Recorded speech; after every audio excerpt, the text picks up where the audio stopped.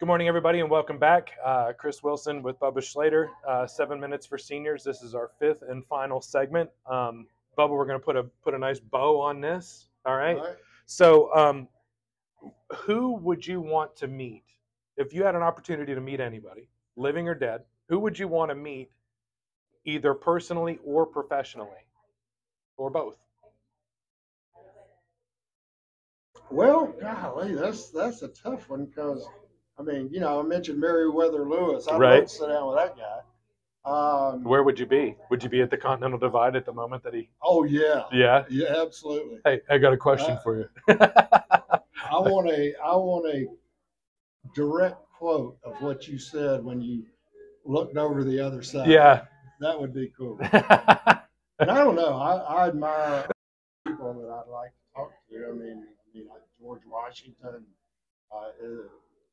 is just infatuates me. I've read several biographies on him. Robert Lee, Ulysses Grant, some of the people that I admire. Bedford Forrest, Mhm. who was said to be one of the two geniuses that came out of the Civil War, believe it or not. Yeah, I mean, modern politicians. I'm not bashful about saying I'm very conservative, but I've always thought I'd like to sit down and talk to Bill Clinton. Yeah. He's an interesting guy. So he would be one. Trump, I'd love to sit down with Trump. I'd talk to anybody. Clinton or Trump, they got to be fun guys. Oh, yeah. To hang with. Oh, yeah. Either one. Absolutely. Absolutely. So who would you want to meet professionally? Who could further your interests, your endeavors professionally? There's got to be a golden goose out there, right? Going back to what Fletch said, who's the golden goose for you that would? Well, I think the guy that I originally, when I decided to come into this industry, and I reached out and hired a coach. His name is Thomas Day. He's out in Salt Lake City, and he's written more books on elder care, financial stuff than anybody I've ever heard of. Yeah. So certainly he's kind of a mentor. Have you spoken directly to him? Yeah. Okay, but you've never met face to face. We never met face to face. He was I hired him as a coach. Okay. Yeah. I have one of those. Well, gosh, you're crazy if you don't reach out for mentors. Oh yeah. Yeah. And I've been very fortunate. In this line of work, I've had a couple of elder law attorneys that I've been associated with that we kind of work together, help each other out. They've been in the business a long time, so them. Professionally, I don't know. I think that would be as far as mentors go. Yeah. I'm never bashful about reaching out for advice. Yeah. Like Fletch said today, there's always something you can learn.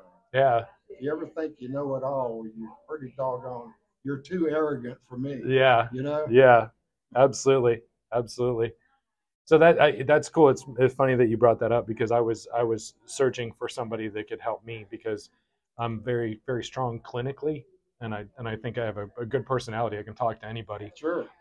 But my problem is that I'm not very good on the business side of things. So I needed somebody to kind of coach me up on that side of it. So, yeah. And then last question: where do you see yourself in 5 years? Well, I'm 70, so when I hit 75, I'll be old enough to run for president of the United States. So so I may do that. That'll take care of 75 to 85. So what's that? That's going to be 85. Bubba, I may want to retire. Bubba 2030. Is that what we're doing? There you go. Wait, no, the math doesn't work. Bubba is a good name to have in politics down south. Yeah. I don't know how it doesn't play well on a national basis. I get a kick out of I cover St. Augustine like you do, and a lot of my clients out there are retired And they're usually from New York or New Jersey. Yeah. And one of the things I get when I show up at their, because I make house calls. Right. I show up at their door and they say, and I'll have my, this is my uniform. Right. Yeah. And I wasn't expecting a Bubba to look like that. So I don't know if Bubba carries that good a name nationwide. Yeah, I don't know. I don't. Pretty familiar, friendly name down south. Yeah, I don't think I have a picture in my head of a Bubba. I guess I've known you long enough that when people say Bubba, then I just think of you, right? It's either that or Bubba Gump, talking about the crawfish and Forrest Gump, right? It's a good name to have for brand recognition. Right. Yeah. Yeah. Okay. So you're still going to be working in 5 years? But anyway, seriously, in 5 years, whatever. Yeah, I'd love to be. You're still going to be doing this? God willing, I hope so. All right. What about 10 years? I just love saying. You'd be 80? Yeah. You're still going to be out here doing this? I hope so. Yeah? I hope to still be. Good for you. I hope to still be climbing mountains at 80. Yeah. Who knows what God's got in store. Well, you keep doing all of those physical things, and then these cognitive things stick around, right? Well, I tell people, ask me, my granddaughter, I was with her this past weekend. Renee, when are you going to retire? I said, I'm going to die with my boots on. Yeah. Or I want to die with my boots on. You're going to die with your boots on. So hopefully I'll be working, and, I think that'd be ideal. I've had somebody tell me before they don't golf and they don't drink, so there's no reason to retire. Yeah. Right? That is a good reason. Yeah. Yeah. But I'm not into. Even though I enjoy outdoor activities, I don't mind yard work. But I don't want to. I don't want to be stuck with the only thing I can do is garden. Yeah.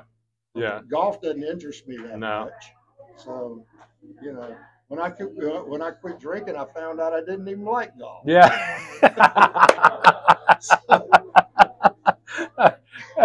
That's awesome. Well, Bubba, I really appreciate your time. Thanks for being on 7 Minutes for Seniors. Y'all check it out. Go check out Bubba's website. Go follow him.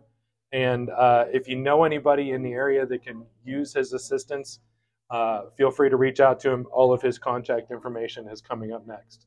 Thank you very much. Thank you, Chris, and you're a good friend and a huge asset to the elder community in Northeast Florida. Well, I appreciate that. Thank you very much, bud. Yes, sir.